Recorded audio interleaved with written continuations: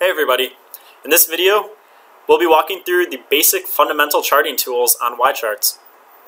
To get to the fundamental charting tool, hover over Tools and select Fundamental Chart. Once you're here, you'll be able to enter in any equity, mutual fund, index, or economic indicator into the securities search bar. For this example, I'm going to use Alaska Air Group. As you can see, that will chart price over time.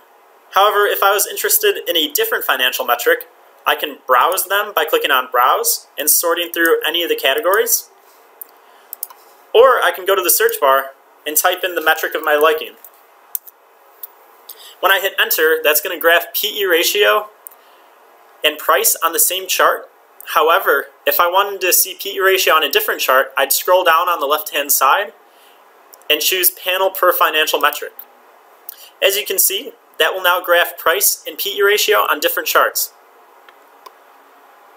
If I want to compare this to a competitor, I can go back up to the securities search bar and type in any competitor. I'll use Spirit Airlines, for example. Once I hit Enter, that will give me Spirit and Alaska Air Group's price on one chart and their PE ratio on another. If I wanted to see the percentage change over time, I can scroll down on the left-hand side. Under Data Format, select Normalized, and that will give me a percentage change for the time period specified.